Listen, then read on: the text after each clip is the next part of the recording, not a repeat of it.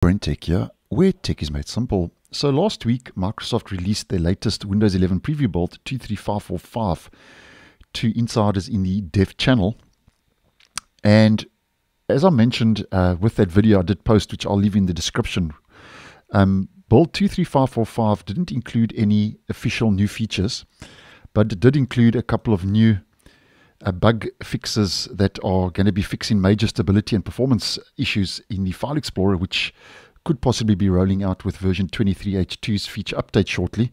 But if you want more info, those are quite important fixes, so go check that video out. But nonetheless, although there were no official new features, it seems that Microsoft is busy testing a new feature for the Start Menu Recommended section in build 23545 that rolled out to the dev channel last week.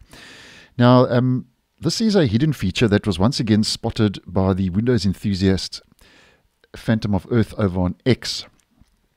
And hidden features, as many of you may know by now, are unofficial features that Microsoft could be testing internally, and it could be code and so on that they are testing internally before they actually push it out for official testing.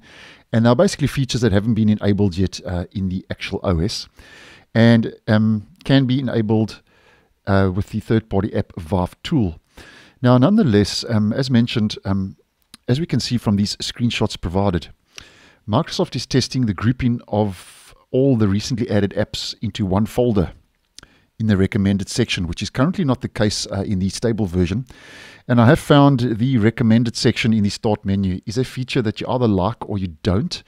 I personally don't like the recommended section. I actually hope that one day Microsoft gives us the opportunity to be able to completely disable the feature in settings. But nonetheless, although a lot of users, including myself, don't find the recommended section actually quite useful, I think that this is a nice move in the right direction and does bring a little bit of order to the recommended, where, as mentioned, you can now add all your apps into one folder instead of them being obviously added singularly in the recommended section.